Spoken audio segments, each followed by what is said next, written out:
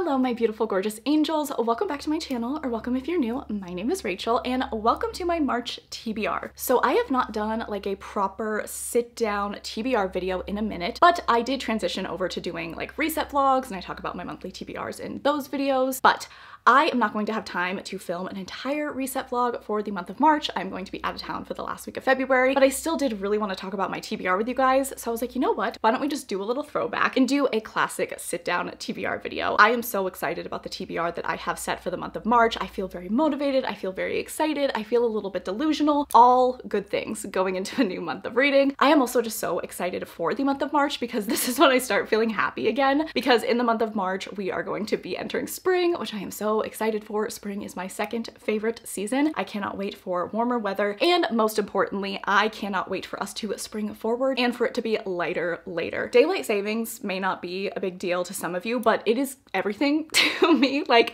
I cannot tell you how much my mental health hinges on the fact that it is going to be light until like 7 o'clock by the end of March. That is everything to me. So I'm really excited. I'm feeling really happy and just excited for a new season to start and to read some amazing books. Hopefully. I have a lot of hope, a lot of 4- and 5-star predictions here. So let's just get straight into those. All right, so the first book on my March TBR is A Fate Inked in Blood by Danielle L. Jensen. I do not currently own this book as it is not quite out, but I did pre-order it, and this cover is absolutely stunning. I also think my pre-ordered edition does have blue sprayed edges, so I'm very excited about that. This is the start of a new series by this author, and this is a Norse mythology inspired fantasy romance. That is pretty much all I know, but I am very, very excited for this. I have found a renewed love for Danielle L. Jensen's writing, so I'm very excited to see a brand new book by her. The next book on my March TBR is Lady of Shadows by Melissa K. Roerich. So I have read the first book in the Lady of Darkness series called Lady of Darkness. I've actually read it twice. Last year I read it around April, I want to say, and it was fine. It was like a 3-star moment, but I did not want to continue on with the series after reading the first one. But for whatever reason, this book just stayed on my mind, and I kept seeing so much praise for the series as a whole. So I just decided I am going to reread the first book and just give it another shot, and I'm really glad I did. I enjoyed it much more on a reread. Not a perfect book still, but I do see the potential in this series a lot more now than I did back in April. So the second book is Lady of Shadows, and I'm really excited to get more into the story. I have heard from fans of this series that once you get past book 2, things get really, really good.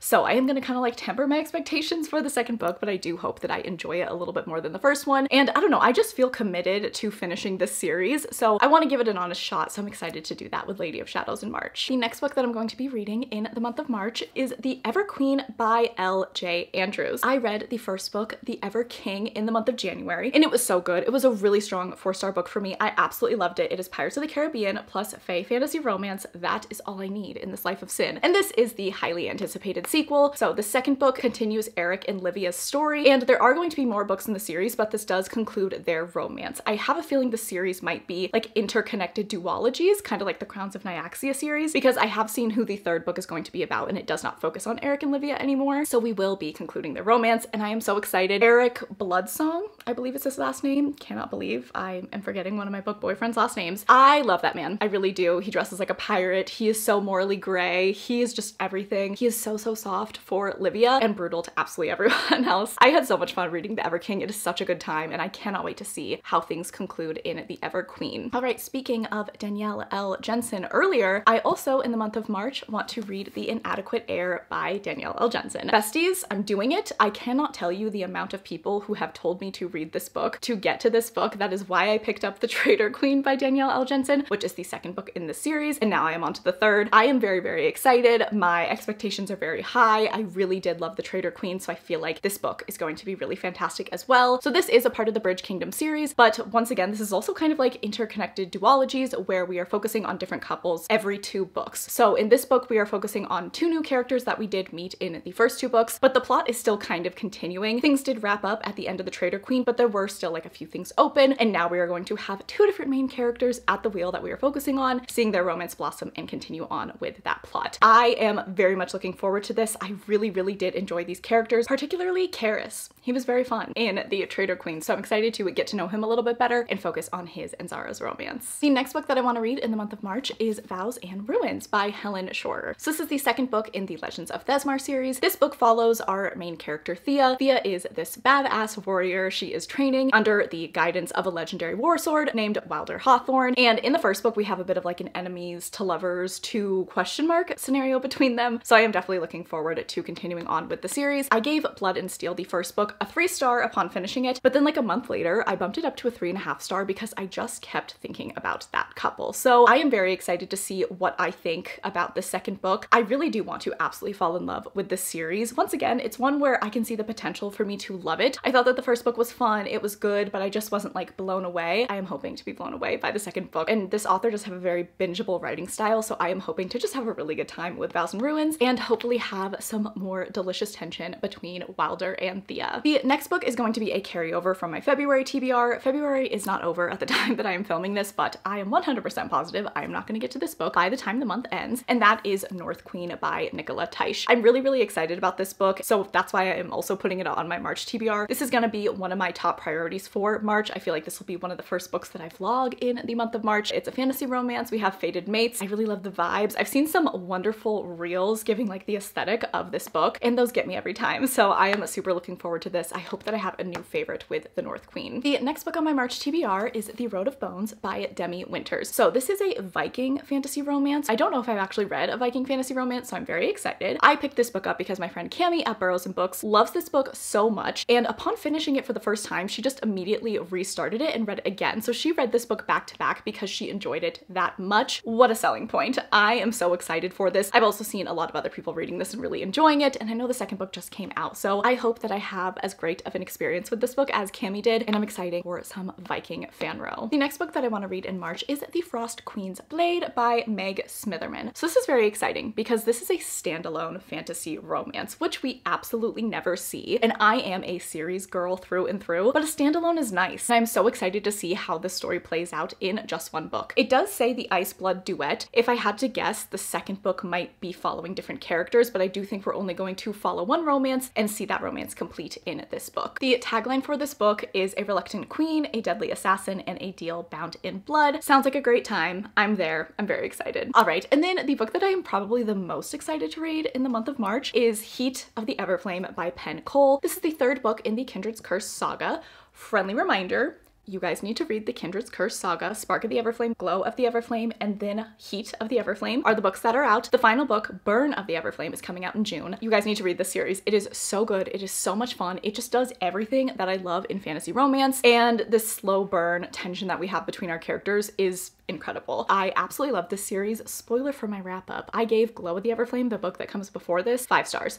It was absolutely incredible. And I have very high hopes for this book as well, especially things that happened in book 2 and things that I think are gonna happen in this book. I'm ready. I'm sat. I am so excited. So at the beginning of this series follows our main character, DM. DM is a healer living in a human world surrounded by a bunch of magical realms. The human people are treated very poorly by the magical people around them. And after DM's mother goes missing, DM gets involved in a rebellion against these magical monarchies and kind of gets involved in just a lot more than she bargained for. She starts to interact with some of the monarchy and discovers a lot about herself along the way. It is so good. The plot is really fun. Our main character DM has such a sarcastic sense of humor. I absolutely love her, and I just can't say enough about the romance. It is so good. It is slow burn.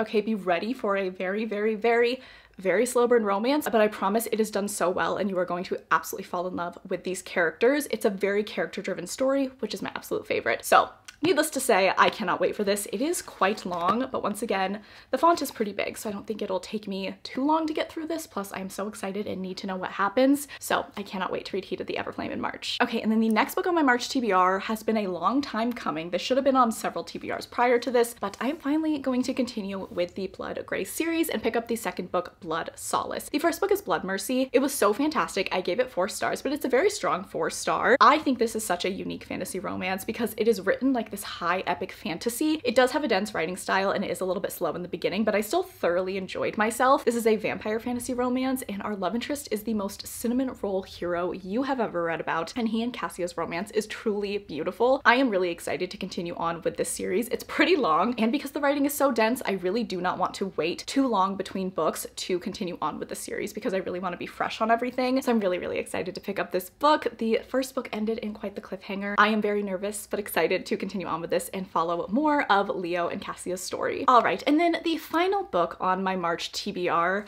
I don't know if I'm gonna get to it, but I didn't get to it in February and I would like to get to it in March. Like, we would love to do this. So I'm gonna put it on my TBR to put it out there into the world. I need to finish my reread of the Throne of Glass series with Kingdom of Ash. This is the last book in the series, and this is the final book that I need to finish before I am done with this third read of the Throne of Glass series, my absolute favorite series of all time. It is perfection, and Kingdom of Ash is one of the strongest books in the series for me. It is definitely in the upper half. I love this book so much. It is so painful and beautiful and such an epic finale. Sarah J. Maas killed it with this book. So we may or may not get to this book in March, but I just wanted to put it on my TBR because I want to read it, so I'm putting it in the video. All right, my loves, so that is it. That is my March TBR. As you will notice, I did not have any new releases on my TBR for the month of March. Is anything like very exciting coming out in the month of March? For some reason, I didn't have anything, but if there are any fantasy or fantasy romance kind of adjacent books coming out in March that you think I should read, absolutely let me know. I would also love to know, what is the top book on your March TBR? What is the book that you absolutely want to get to in this next month? And if you made it to this point in the video and you wanted to let me know, go ahead and leave the unicorn emoji. Please make sure that you're following me on Instagram and Goodreads. They are always linked down below. I really appreciate that you watched this video. I hope that you're having a fantastic day. I love you all so, so much, and I will catch you guys in the next one.